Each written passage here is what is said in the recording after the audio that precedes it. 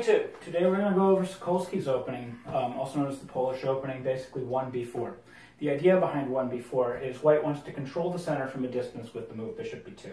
This opening is actually very similar to another hypermodern opening called Larsson's opening, which starts with 1b3.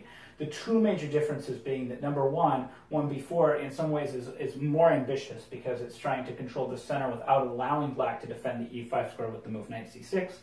And it's also more dangerous because you're also creating more weak squares in white's camp. And 1b4 is actually a more offbeat move than 1b3. So 1b3 is actually considered somewhat safer, according to theory. But here, let's just go right into the theory. So after 1b4, e5 is black's most logical reply. Black wants to place a pawn in the center of the board right where white tries to control it. Bishop b2 is white's normal response, putting this bishop in the center of the board, attacking this pawn. At this point, black has two options. Black can allow white to capture this pawn, or black can simply try to defend it. If black tries to defend it, he can not defend it with the move knight c6, because after the move knight to c6, b5, knight e5, he would actually lose the pawn after e3, since the bishop is defending this pawn on b5. The knight would have to retreat, and then simply bishop captures pawn. And in this position, white is simply up a pawn, and it's simply better. So knight c6 not being possible leaves black with two options to attempt to defend this pawn. The first option is black could play the move f6. After the move f6, white would actually switch gears. White would play the move e4. This is a move that Fischer actually played when he faced the move f6. The point being is that in e-pawn openings, the move f6 really isn't all that good. So then that sacrifices this pawn. Black gets to play bishop captures b4. But then white takes control of the light scores with bishop c4.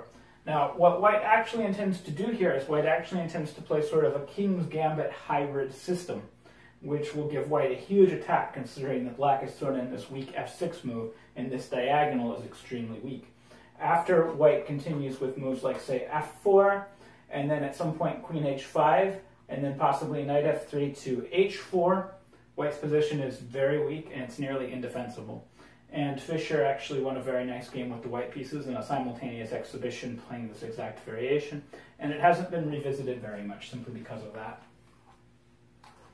The other option to defend this pawn is the move d6. Now, this is kind of interesting. Against d6, we actually don't want to play e4. The reason we don't want to play e4 is oftentimes d6 will actually run into the move after e4. We can run into the move a5. The whole point of d6 is black wants to play a type of King's Indian defense structure where the knight typically goes to d7, this knight goes to f6, g6, bishop g7, and castles. If this structure occurs, we would very much like to plant white pawns on e4 and b5, or we have free reign over the square c5. At this point, black would have a strategically much stronger position if this pawn ends up on e4. This is why typically after d6 controlling the e5 square, white will typically take the other strategy, which is to play e3 and d4. And that way black does not get control of the square c5, and white manages to keep a firm grip on the center of the board, and he can continue developing his pieces naturally. These types of positions are usually considered relatively level, and it's about an even game for both sides, if both sides have a pretty firm grip on what their plans are.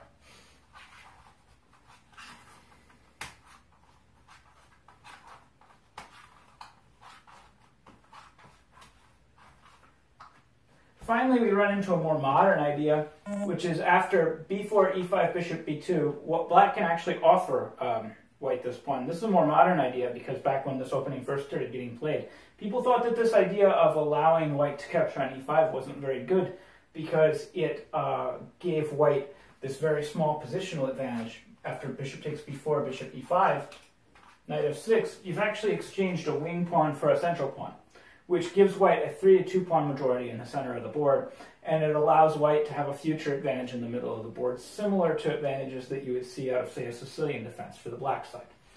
In this case, though, it turns out that it's actually kind of difficult for white to activate this majority, and there was one particular line that was giving white headaches for the longest time, and that line proceeded after knight f3, d5, e3, castles kingside, bishop e2, c5. Notice that white can't play d4 in this position because of this temporary pin, nor has he been able to play d4 in this position for the last several moves. After castles, black will finally play knight c6. We can finally play d4 here, but in this case, white doesn't want to do it at the expense of losing his bishop pair, so he's forced to retreat his bishop. g3 is a better retreat square than b2 in this case, and you'll see why in one more move, because black continues with the move d4. This basically nullifies white's pawn majority in the center of the board. Even though white has a pawn majority, he's unable to activate it. And because of this, black's position is probably a little bit stronger here. Black has more space, black has more freedom of movement, and black is doing a little bit better. And this was actually putting a stop to the Polish for many years. And there were actually quite a few Polish players that were getting in even worse trouble because they weren't retreating the bishop to g3, they were retreating the bishop to b2. And in this situation, the bishop ends up getting trapped on this side of the board, and the king side becomes extremely, extremely weak. In this case, the position is very good for black, because black has a typical isolated queen pawn attack, where he will play bishop a5, bishop c7, continue with moves like bishop g4, rook e8, queen d6, and if these pawns get exchanged, you can see this is an isolated queen pawn, and he gets this typical attack against the white king that's very, very difficult to meet and very difficult to stop, and all of black's pieces can come into this attack and all of black's pieces can get involved. And this was really putting this opening to shame for several years, to where the best practitioners were having a very difficult time playing it. However, there is an alternative to this strategy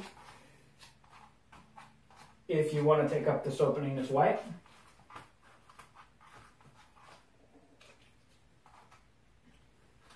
After the move bishop b2, bishop takes b4, bishop takes e5, knight f6, your best move here is the immediate c4. After the immediate c4, it's not really possible for black to play an immediate d5, c5, and d4, because as soon as the pawn comes to d5, you can simply play c captures d5, and you'll still have some type of pawn majority in the center that can be used. And then you can proceed to finish your development with moves like e3, knight f3, bishop e2, castles kingside, and then finally d4. And again, when the bishop is attacked, it will likely retreat to g3 instead of b2. Although in this case, b2 is a slightly more viable option because you could then move this pawn to d3 instead of d4 if you wanted to. So this is a totally reasonable position for white, and it's about a level position actually. It's approximately equal. It's very similar to positions that you would see out of the Sicilian defense.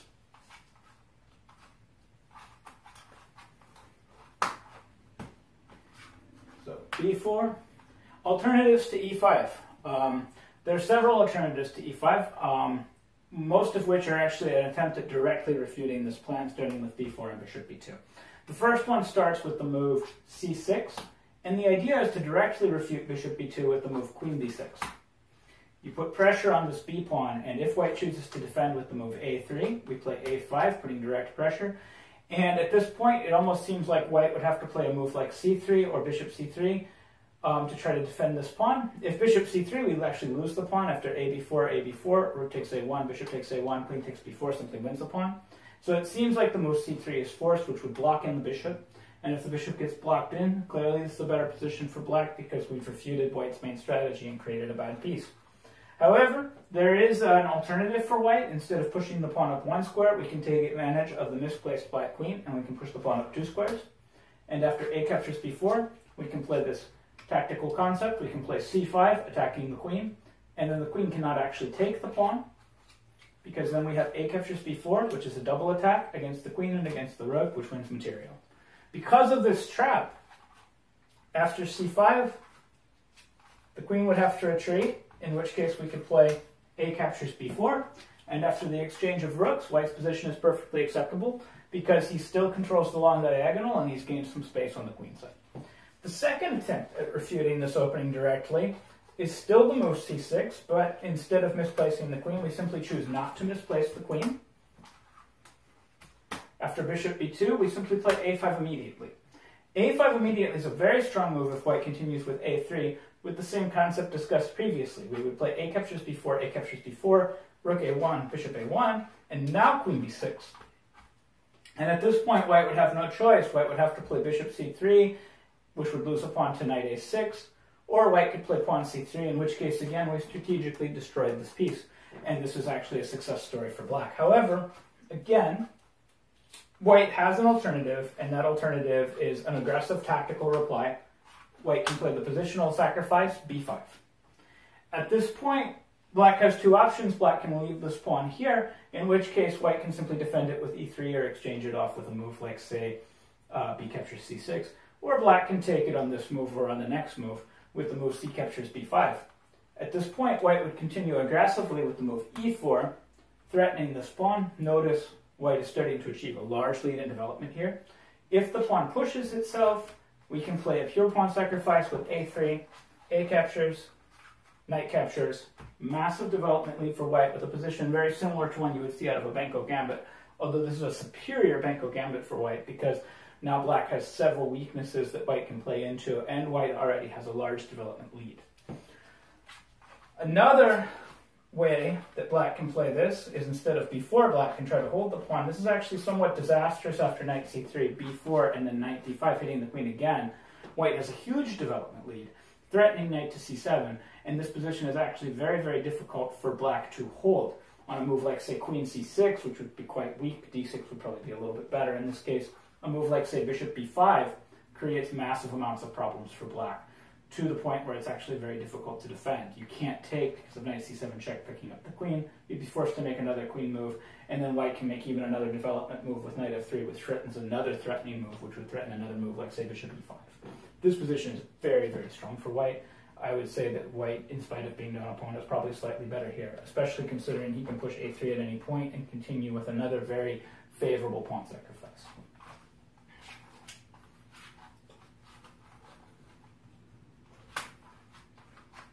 So because those two direct refutations fail to impress, other attempts at refuting the position have been tried. Mainly, the main attempt to refute the position has been an attempt at d5, bishop b2, queen d6, a3, and simply e5. The idea behind this is simply to take the whole center without having any real downsides, unlike in other positions where you had to play a move like f6 to try to go for the middle of the board. In this situation, all you've done is misplace your queen. I would say that this position, although it's a very scary and very dangerous thing to look at from the white perspective, I would say that white's actually probably okay. And the position is probably still approximately equal. Even though black gets a firm grip on the center of the board, his queen is exposed, and white doesn't have to develop in a way that puts his pieces in any real danger. White can continue with moves like e3 and c4 immediately, which will put some pressure on this misplaced queen. And it's actually somewhat awkward for black to continue his development with his queen placed on d6, and without having a clear idea of where to go. And then white can just continue developing his pieces in sort of normal and natural ways, and castling and keeping this open diagonal and keeping pressure on d5 and keeping the option open to play a move like c5, making this queen feel very awkward and very misplaced. And we can eventually capture on d5, and again we'll get a 2-on-1 pawn majority and everything will be fine. And same thing is true if d captures c4, we again get this similar 2-on-1 pawn majority and everything will be fine. So that leaves me to what is my recommendation against b4 for black if black wants to get the most out of the position. If black wants to get the most out of the position, I would say the most you can hope for is probably a relatively equal position, or a position where perhaps black is slightly better. And my recommendation would actually be the crazy move a5, which is interchangeable with the move e5. You could play it with e5 if you want to play something that looks a little bit less crazy, but in the end it would be the same idea. After bishop b2, d6, and then say e3 or knight f3 or etc., you would play the move a5 because you want to try to gain control of the square c5. Once you gain control of the square c5 after b5, you can play this King's Indian attack formation with knight f6, g6, bishop g7, knight d7, and you're trying to get that firm grip on the square c5. In these positions, it's very important that white plays e3 and not e4 so that he can maintain that grip on c5 as well. I would say this position is approximately level, but keep in mind you can also achieve this position by starting with the move a5, trying to get this move b5, and then playing e5 on the first couple of moves. I think that gives black the best possible chances to try to get some sort of advantage out of this position. Although this particular position, which I think can be achieved kind of by force, or this particular structure, I think is about level and offers good play for both sides. That is 1b4. I hope you enjoyed the video. Please like, subscribe, and share. Thank you.